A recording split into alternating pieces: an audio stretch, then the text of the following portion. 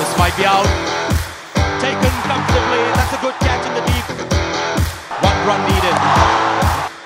This might run away to the boundary.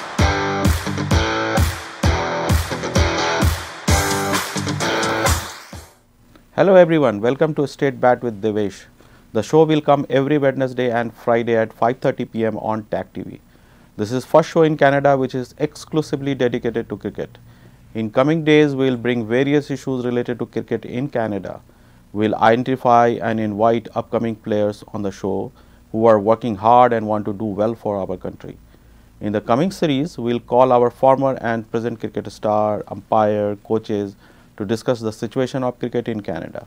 We will also invite Cricket Canada officials and discuss different programs initiated by Cricket Canada. So, idea is to understand the issue and play a constructive role in development of cricket in Canada. So, keep watching Straight Bat with Devesh. Today, we are very pleased to invite two of very upcoming cricketer of Canada, Mr. Faisal Jamakanti and Mr. Akash Gill, who is over the phone from New Zealand. So, we will be talking to them and exploring what all they do for their cricketing activities, how they keep themselves fit, what are the things they need to improve upon. So, let's start with Mr. Faisal first. So, congratulations Faisal for taking most wicket from the Canadian side in the World Cup, right?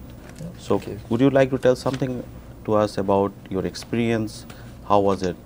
Like how when you were performing, how did you feel? And yeah, absolutely. I mean, first of all, it was in New Zealand, right? The cricket in New Zealand was amazing. There was a great cricketing culture. The weather is amazing. Great facilities. The way that the players were treated was really amazing. Okay. And overall, it was a great experience for me, not just for me personally, because even from a team standpoint, the guys that I was playing with, I mean, we really bonded. We've known each other for a number of years. And we really came together and gelled as a team. And I think obviously that had a huge part to play in my performance. Absolutely. So I mean, the experience was just great. I mean, it was great to do well for myself, for the team, and just be around, my teammates, my brothers. And I just wanted to ask that New Zealand is basically a very windy country, right? It's very windy. And, most of the time I found that bowlers find it very difficult to manage their swing. So what did you do to manage that? And well, I mean, there's a lot of times when you do have to manage swing, but honestly, at least in the World Cup, it was used to our advantage because in a lot of situations the tracks were very flat. There were good batting surfaces. So having that breeze going and getting that little bit of movement in the air, it really helps us as fast bowlers generate a bit of movement off the wicket or in the air, and we used that to our advantage. Wow. The fast bowlers. For our team, and then we did what we could. Okay, coming back to your when did you started your cricketing journey? So how did you get attracted to cricket? Because in Canada we don't have it's not a very popular sports, right? I saw that kids normally goes for baseball, for ice hockey, right? Blah blah blah. But how did you get attracted to cricket? Well, I mean, touching on that, being born here and growing up here, I didn't really know what cricket was at all. I played ice hockey for most of my childhood. Okay. But I was one of those guys that I just loved every sport, and I played pretty much every sport growing up. I remember my dad wanted to introduce me to cricket. We were looking for like a tennis ball bat for a game at some park. We went to this place actually, Cosgrove Sports. It's a cricket store and also an academy. And I saw some kids running some practice in the background in the back of that shop, and I was like, yeah, I really want to give this a shot. Okay. Gave it a shot, and I absolutely loved the game, and didn't really look back from there. So. Okay. So, but playing from ice hockey to cricket. Yeah. Did you see that actually in ice hockey, if I understand correctly, the muscles are built, right? Your thighs and your leg muscles are very strong. Yeah. Did it help you to become a fast bowler? It did. Vastly. And that's one of the things where sports, a lot of cross sports, training well in one will help you a lot in the other. In ice hockey, I mean, it definitely built me a foundation of growing with sports. And it definitely really helped in cricket as well. Absolutely. So, now, is it cricket now your full-time profession, and you want to build your career out of cricket, playing cricket? Yeah, I mean, absolutely. That would be the dream, and that's the goal, is to take cricket to a next level, and maybe play for the Canadian national team as well as play abroad, and hopefully make a good career out of it. Okay. So one thing I just wanted to ask, and this is questions for every Canadian cricketer. In Canada, we have a very long winter, right? So. Right. how did you guys manage during the winter time? How do you keep yourself fit? How do you make sure that your muscles are strong, and you can, when the session come, then you start right on the ground? Right. So obviously that's something that as Canadian players we had to overcome. It's pretty tough. You can't always travel. So when you do train indoors, you have to kind of find ways to get around that and make the most of your indoor training. But for me personally, and I know a lot of other guys on the team as well, we try to travel when we can in those winter time periods. Try to, for me personally, I go to India. I train in Pune. Okay. And so for me, I've been doing that for the past 3 years. Every time it's winter time and we're indoors, I head down to Pune and I train over there. So that's how I personally tackled it. But I know a lot of people have a lot of other ways of going about it. So I just want to play it back. So you said that you always go to Pune during the off season, here, right? So when you go to Pune, how do you manage that contract? Who manage your contract with the Pune?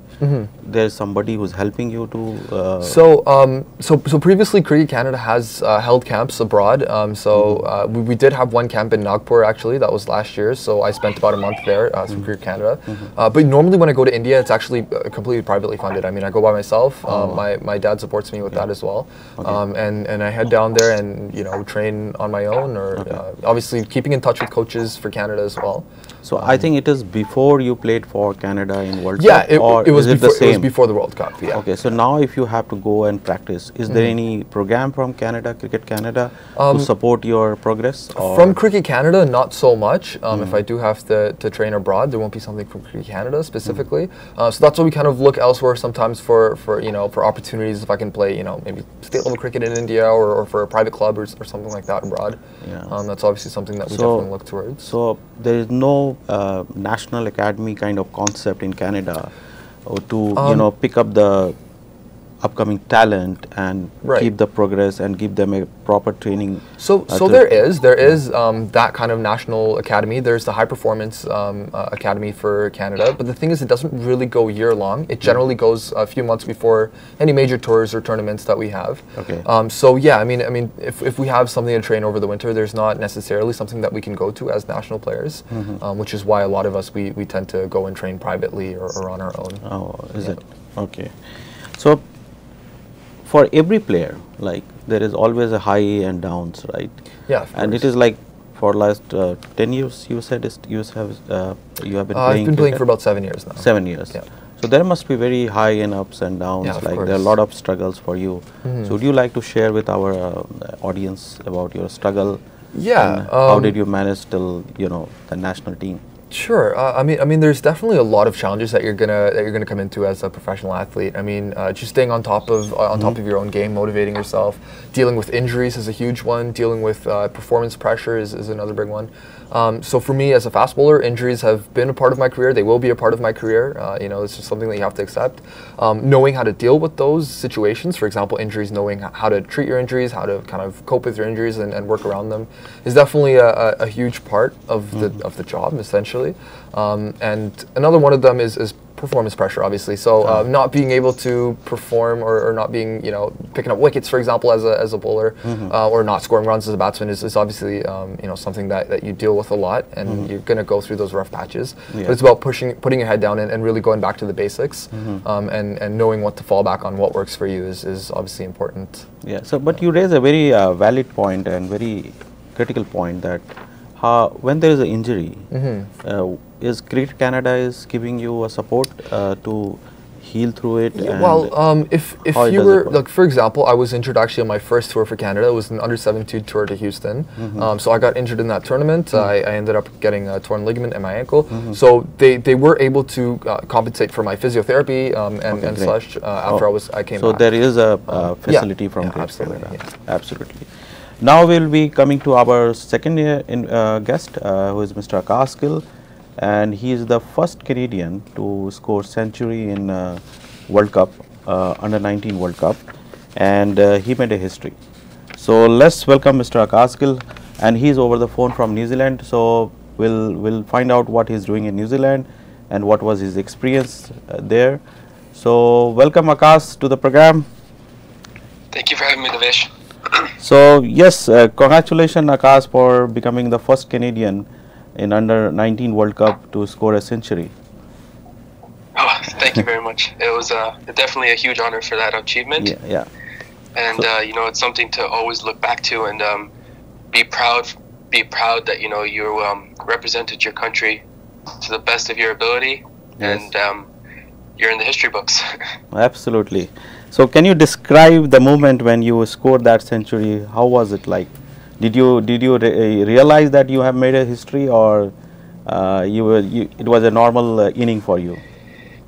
To be honest, it was a bit of a shock because I only found out about the record in my post-match interview with ICC.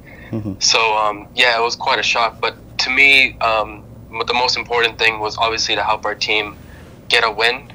You know, obviously it was a big game. You know, we were playing against PNG, so we obviously wanted to get a win so that we can go into the plate semifinals, right? Yeah. So you know, we were in a bit of a spot of bother where we were 86 for 4. You know, we lost a couple of wickets early, so you know, I really took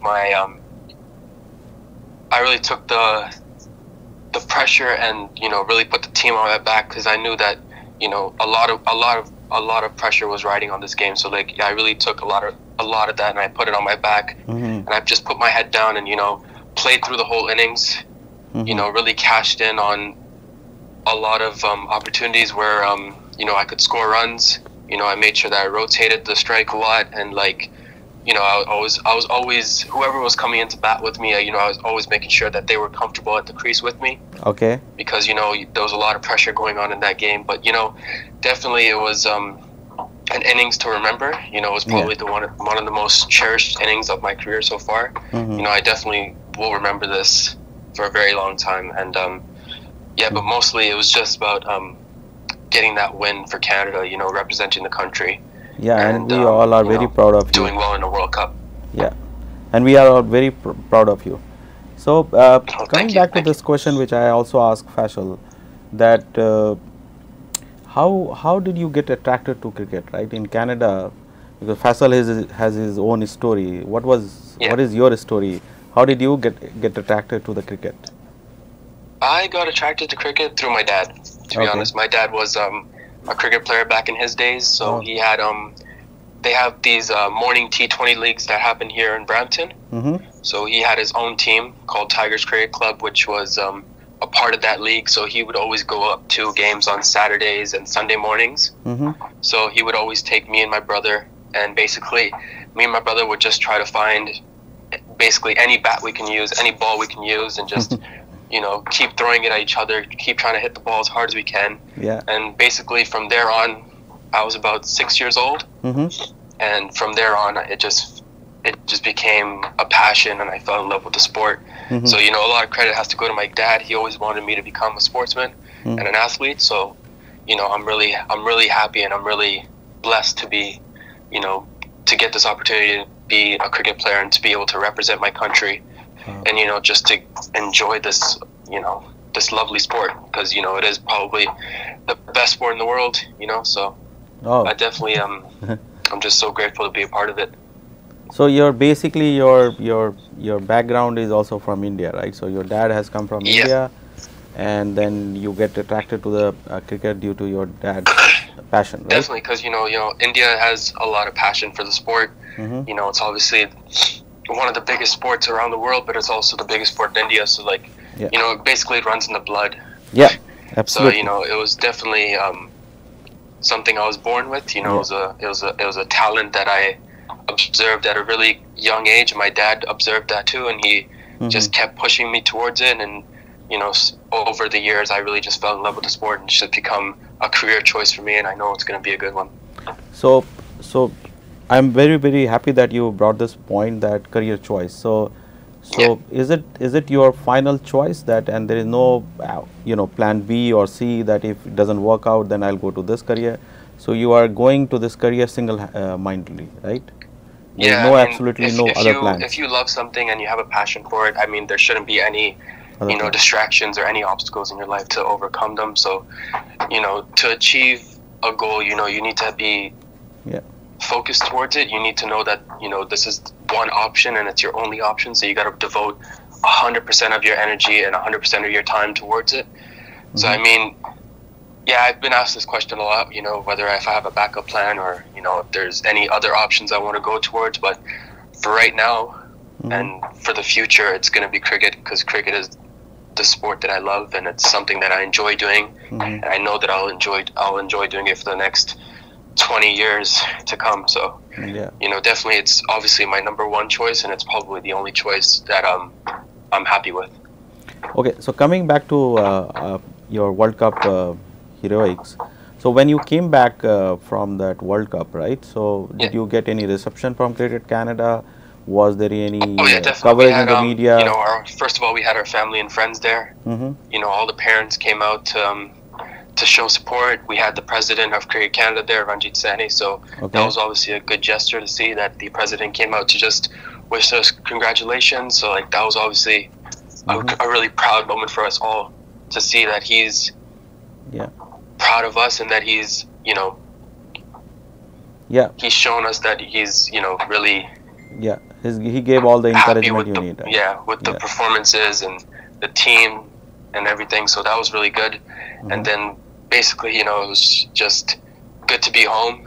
You know, we were away for a long time, and it was a good reception we got when we got back home. Wow. Akash, I just wanted to ask this another question, that once you do something like that, when you score the century, normally you feel a lot of pressure after that, right? Because a lot of expectation is now weighing on you. So how do you cope up with those pressures, right? How do you manage these pressures in the coming matches? I mean, I guess there's a certain expectation after such, you know, performances from everybody at the World Cup. You know, everybody played a huge role. All 15 members, you know, the coaching staff, everybody played a huge role into that World Cup squad and that World Cup campaign. So everybody has a set of expectations going into the next season. So, I mean, it's basically, you know, how you take it personally. You know, I obviously personally like to set a bar that's really high. So, you know, I like to always chase greatness, so I always want to chase something big. So, you know, for me it works okay, because, you know, I was just brought up that way, and you know, a lot of credit goes to my coaches, at a younger age, my dad, my mom. You know, they really set that standard for me to always achieve something above my level. So, I mean, it's just something that I've been brought up with, and I know everybody who was in that World Cup squad, and I know Faisal himself, you know, they all set a high standard after that, because they know that, you know, we competed against the top teams in the world, and we still managed to perform the best. So, you know, it's basically how everybody individually handles it. And I know our squad that was at the World Cup has set a high standard for each other, and I know they're going to achieve it, and I know they're going to go beyond it. Absolutely. So, coming back to Faisal, so this is the same question for you, because now the expectation has gone up for you as well, right? So you're the highest wicket taker from the Canadian side. So how do you manage this pressure? Is there anything different you do? You just don't think about that success, or how do you manage those? Honestly, I think I do well under pressure. I kind of like the idea that everyone kind of expects you to do well, because I just find that it's twice as good when you live up to the expectation. So you definitely you take that, you swallow it, and you say, yeah, let me live up to the expectation. You know, I'm going to put in the work, and I'm going to, you know, everyone's expecting good from me. Let me do it good, not only for them but for myself as well, right? So I don't take the pressure as a negative thing. I think it's something that actually pushes us to do better, and I think you know, a lot of athletes have kind of figured out that that's the way to go about it. That's a good way to deal with it. So I'm also very curious to know, and this question is both of you, that this Canada is a multicultural society, right? And so is your team. So people are from various other backgrounds. So how is the bonding in the team? Like, how do you guys gel together? So I don't know. So sorry, I'm just going to go before Akash here. But I don't know if being Canadian has something to do with it. But for us, being a multicultural team, it just feels really natural for us. And there's no kind of differentiation between. There's no barriers whatsoever.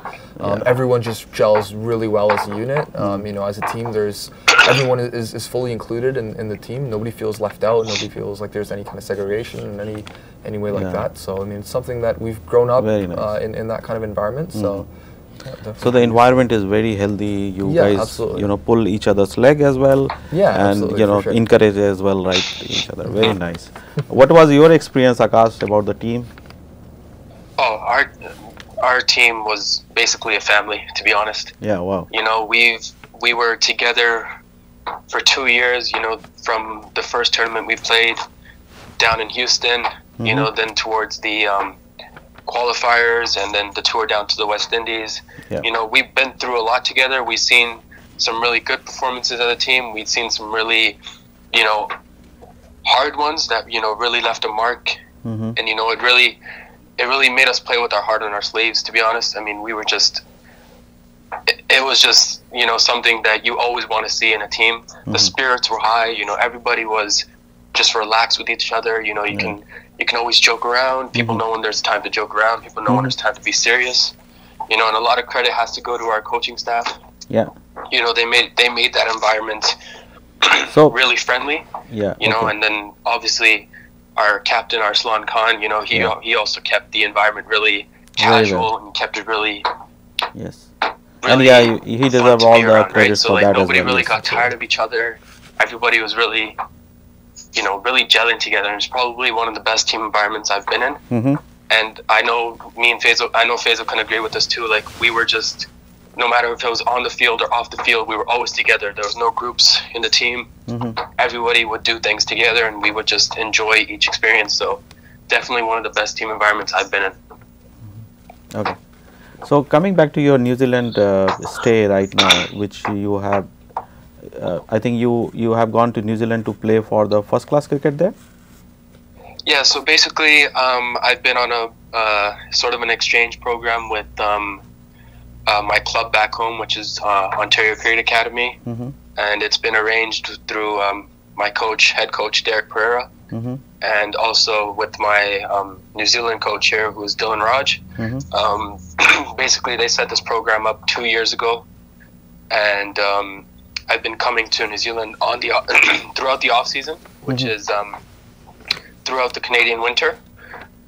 So basically, I've been playing here. The main purpose for this trip was to obviously prepare for the World Cup, being it in New Zealand. You know, getting adapted to the conditions, and you know, really having an edge going into the tournament. Yeah. So that was the main purpose for my trips back towards last year and the year before that. But mainly now it's yeah, obviously trying to take my game to the next level, and obviously if you want to do that, you're gonna have to play a high class of cricket. So, you know, obviously the goal right now for the upcoming summer here in New Zealand and for next year and the coming years is obviously to get a first class contract. Okay. You know, to be able to play the long format of the game, you know, being able to play 4-day, 5-day cricket with the red ball, being in different environments, different conditions, obviously something that's going to better me as a player, both as a batsman and an all-rounder, so being a bowler as well. Yeah. So basically, yeah, that's the sort of situation and the sort of plan we have here in New Zealand, and it's been it's been in progress for the last 2 years, and it'll definitely be an option for, you know, me and a few others in the coming years as well. Yeah, so I'm very happy to hear that you want to play for like 3 days, 4 days, because I have never seen in Canada anybody talking about the test cricket, especially the youngster. Maybe they don't understand and don't find any feasibility in playing 3 days, 4 days, but actually for me, because we come from the old school, right? So we think that test cricket is the real cricket, but I'm very happy that your objective is to play for the longer version of the cricket. And what about you, Faisal? Are you attracted toward test cricket? Do you think that there is any career options? I think that test cricket or longer format cricket is, you can definitely learn a lot in that kind of cricket. I've played several day games in Barbados, actually in the West Indies before, so I can attest to just how difficult it is. It really lives up to its name, test cricket. It's a very, you know, it's a very thorough test of you as both an athlete and as a cricketer. But for me personally, I don't see myself playing a longer format of a game. I'm more interested in the limited overs games. That's more what I specialize in the 50 and 20 over formats of the game. But I can definitely see the longer format game being used as a tool. I would love to play it to better my game. But as far as the career goes, I mean, I think for me personally, I would stick to limited overs. And please don't mind this question, because I belong to an era when our coaches used to tell us, come behind the line, right? Always be behind the ball, right? But now I think that most of the time players want to keep a side of the side of the line so themselves that they some can room. hit the ball, right? So Yeah. that's the difference of generation. So, but anyway, so this is the common questions, and I will come one by one to both of you. Who is your favorite player? Faisal is going to answer first, and Okay. who do you idealize Uh, and think that you want to become like him? Who For is me, your- it's Brett Lee. Brett Lee. As a bowler, as a person, as an athlete, everything. I mean, he's and he was real fast, right? Yeah, he so you was, want to become absolutely. like that? I mean, I don't know if I can quite reach where he Why was, not? but Yeah. definitely, I mean, he's definitely a your role model goal. for me. Oh, So. lovely. So, what is one thing about the Brett Lee you like on the field and off the field, which you think you should like to idolize? Something that's kind of a combination of both is just his work ethic. I've read his biography, I've seen a biography on him as well, and you can obviously tell by the nature of the kind of person he is and the kind of athlete he is. His work ethic is there. He works really hard. Not only does he work hard, but he works smart. You can see in his bowling action, one of the best in the world. He's got super efficient bowling action. Very, very simple, and his hard work pays off. I mean, he's one of the greatest bowlers, one of the greatest fast bowlers to ever play the game. So. So basically, he was able to accelerate at the last moment, right? Because of his actions. How do you have the similar action, or? Well, I mean, I try to. I'm not quite up there with Brett Lee yet, but I do understand the biomechanics aspect of the bowling, primarily because of my coach in England, Ian Pont. He specializes in the biomechanics aspect of bowling, so he's helped me a lot. So you through the hired years. that coach on your own, yeah, I sought him out privately. It was actually my dad who found him originally. So we did a couple of online courses with him. I visited him in England. I went to a couple of his camps as well in Bangalore, in Hyderabad, in India. So you have a roadmap given by that coach. Yeah. So which you are following to increase your speed. Yeah, exactly. And keeping up the line and length, everything, right? Okay, great. So coming to you, Akash, who is your favorite and the player who you like to become like, right? And who do you idealize? I think for me, I think my most favorite player of all time has to be Adam Gilchrist. Oh, the both Australian, wicketkeeper. Great. I mean, I know I'm an all-rounder, but just the way he changed the game of batting. The aggressive nature of what he brought to the game, both in the one-day format and in the test match format. So obviously he's made a huge impact. To be able to still play his natural game in both formats and do incredibly well. He has success in both formats, and definitely is one of my role models. But at the moment, I would have to say it's definitely Virat Kohli. He's obviously one of the players that I want to aspire to be. To be able to have success in all three formats at just an insane level. It's just the way that the amount of hard work he puts in, and then the amount of hunger he has for the game and how much he wants to win. It's definitely something that a lot of the young cricketers would need to see, so that they know what the standard is of the international level and of the international player, right? Absolutely. So yes. I would definitely have to say at the moment, the person that I would definitely aspire to be and hopefully one day become is obviously Virat Kohli. Yeah, I wish you all the best, because the very important point you put across, Akash, is that hunger. As long as both of you have the hunger, you can go miles and miles and achieve a lot of achievements and lot of laurels, bring a lot of success for the country. So from my side, I can wish you all the best. Thank you very and much. Thank you very much. Thanks very much. Thank you very much for coming to the show and giving us some time. Thank you.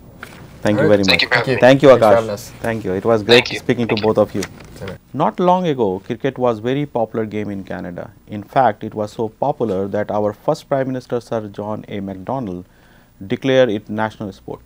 But slowly, hockey gained popularity and cricket lost the premier status of national sports.